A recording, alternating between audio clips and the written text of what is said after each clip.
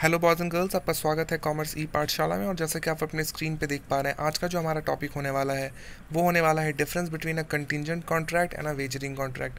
तो काफ़ी important topic है अकॉर्डिंग टू मी। एग्जामिनेशन में ये काफ़ी पूछा जाता है, राइट। तो इसको आप कर लीजिएगा, ये मैं आपको करवाने वाला हूँ इस वीडियो लेक्चर के माध्यम से। आप हमारे चैनल के साथ बने रहिए ताकि आपको सारी की सारी जो है वीडियोज़ हमारे चैनल पर मिलती रहें। इसी तरह की यूज़फुल वीडियोज़ मैं बनाते रहता हूँ। और आपकी जो और आप हमारे चैनल पर क्लास 11-12 से लेकर के एमकॉम तक की पढ़ाई अगर आप इग्नू से कर रहे हैं तो फिर आपको कहीं जाने की ज़रूरत नहीं है। आप हमारे चैनल पे ही आपको बहुत सारी वीडियोस मिल जाएंगी जहाँ से आप जो है अच्छे तरीके से अपनी पढ़ाई को कर सकते हैं। तो एक बात और मैं कहना चाहूँगा कि अगर आप हमारे चैनल पर नए हैं तो हमारे चैनल को सब्सक्राइब कर लीजिए और बेल आइकन दबा दीजिए ताकि आपको मेरे वीडियोज़ की नोटिफिकेशंस मिलती रहें। और एक बात मैं कहना चाहूँगा कि बहुत सारे लोग मुझसे पूछ रहे थे कि मेरी जो वीडियोज़ है वो अरेंज्ड ऑर्डर में नहीं है, राइट। मतलब जैसे कि IBO 1 आपने स्टार्ट किया तो IBO 4 उसके बाद तुरंत चलने लगता है, या IBO 6 या फिर इको के सब्जेक्ट्स या फिर एमकॉम के जो सेकेंड ईयर के सब्जेक्ट्स हैं वो खुल जाते हैं। तो आप अगर 1 बाय 1 वीडियोज़ को नहीं देखोगे ना तो दिक्कत होगी आपको, राइट। आप अगर जस्ट ऐसे ही नेक्स्ट करके अगर वीडियोज़ को देखोगे तो आपको वीडियोज़ जो हैं वो ऑर्डर में नहीं मिलेंगे। तो सबसे पहले आप हमारे चैनल के जो प्लेलिस्ट वाला सेक्शन है, राइट, हमारे चैनल के नाम पे आप क्लिक कीजिए, हमारा चैनल खुल जाएगा। ठीक है, खुलने के बाद आपने क्या करना है, आपने करना ये है कि आपको हमारे चैनल के प्लेलिस्ट वाले सेक्शन में जाना है। और प्लेलिस्ट में मैंने हर एक सब्जेक्ट की, हर एक कोर्सेज़ की मैंने अलग अलग प्लेलिस्ट बनाई हुई है जहाँ से आपको सारे के सारे वीडियोज़ जो हैं आपको मिल जाएंगी, जहाँ से आपको जो है ढूंढने में काफ़ी ज़्यादा दिक्कत नहीं होगी, राइट। तो आप हमारे चैनल पे घुस करके आप अगर प्लेलिस्ट सेक्शन को अच्छी तरीके से देखेंगे तो आपको बहुत सारी वीडियोज़ जो हैं आपको अरेंज में और ऑर्डर में मिलेंगी, जिससे कि आप जो है स्टडी अच्छी तरीके से कर पाएंगे। ठीक है, तो बस यही बात कहनी थी। और भी अगर किसी तरह का आपको डाउट रहता है, किसी भी तरह का वीडियो, किसी भी तरह के क्वेश्चन के ऊपर अगर आप वीडियो चाहते हैं कि ये क्वेश्चन आपको बहुत इंपॉर्टेंट लग रहा है for the examination purpose, you can ask me to make a video on that particular topic if you wish. तो मैं कोशिश करूँगा कि मैं उसके ऊपर वीडियो बना दूँ। ठीक है, तो आपको जो इंपॉर्टेंट टॉपिक लगे आप मुझसे वो कमेंट सेक्शन में पूछिए, मुझे बताइए। मैं डेफिनेटली उसी टॉपिक के ऊपर वीडियो बनाऊँगा जिससे कि आपको जो है अच्छे तरीके से आपकी स्टडी जो है वो हो सके। ठीक है, तो ये हमारा आज का पूरा एक छोटी सी बात मैंने आपको कही। लेक्चर स्टार्ट करते हैं, उसके बाद फिर बाकी सारी बातें करेंगे। तो देखो, सबसे पहला पॉइंट है यहाँ पे डिफरेंस का कि अ wagering agreement consist of reciprocal promises which a contingent contract में not consist of reciprocal promises. देखो, एक वेजरिंग कॉन्ट्रैक्ट जो होता है उसमें रेसिप्रोकल प्रोमिसेस होती है। रेसिप्रोकल का मतलब होता है वाइस वर्सा।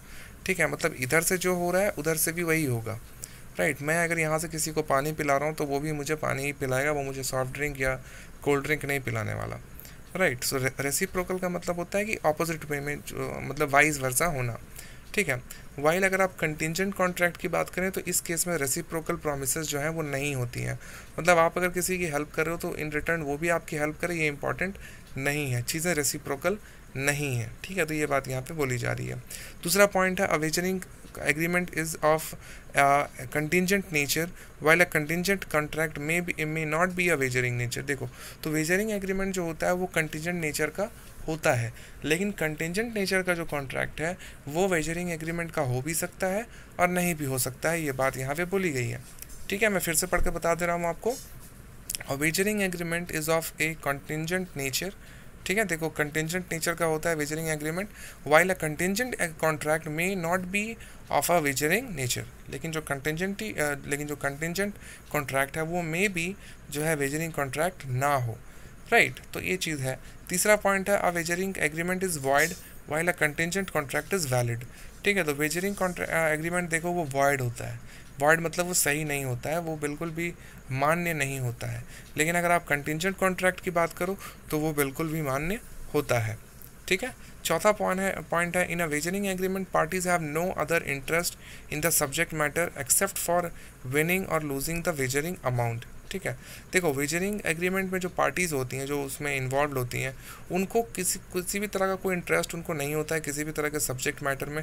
उनको बस ये चाहिए होता है कि या फिर तो उनको पैसे मिलने हैं, मतलब विन होगा, या तो लूज़ होगा जो वेजरिंग अमाउंट है, या फिर तो वो उसको पैसे मिल जाएंगे या फिर तो उसको लूज़ होगा। सिर्फ इसी बात से उनको फ़र्क पड़ता है और किसी बात से पे उनका फ़र्क नहीं पड़ता और किसी बात पे उनका इंटरेस्ट नहीं होता। ठीक है, losing of wagering amount while it is not so contingent contracts. ठीक है, ये कंटिंजेंट कॉन्ट्रैक्ट नहीं है, इसलिए भी ऐसा होता है। पांचवा नंबर पॉइंट है इन ए wagering agreement the future event is soul determining factor. ठीक है। वेजरिंग एग्रीमेंट में जो फ्यूचर इवेंट्स आपके साथ होने वाले हैं वही जो है वो डिटरमाइनिंग फैक्टर है, while in a contingent contract future event is only collateral.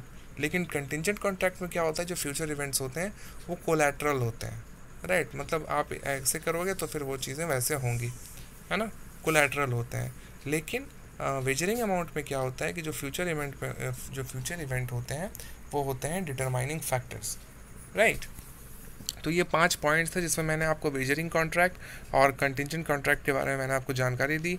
I hope कि आपको ये लेक्चर काफ़ी पसंद आया होगा। अगर पसंद आया तो लाइक कमेंट और शेयर कीजिए और हमारे चैनल को सब्सक्राइब कर लीजिए। ज़्यादा से ज़्यादा लोगों के साथ हमारे चैनल को आप शेयर कीजिए और रिकमेंड कीजिए, ताकि वो भी जो है हमारे चैनल के साथ जुड़ करके एक अच्छा इन्वायरमेंट के तहत जो है वो स्टडी कर सकें और उनका भी मार्क्स जो है बेहतर आए, ठीक है। तो ये हमारा आज का पूरा लेक्चर था। हम आपसे मिलते हैं हमारे नेक्स्ट वीडियो में। तब तक के लिए आप अपना ख्याल रखिए। शुक्रिया, thank you, take care and bye bye.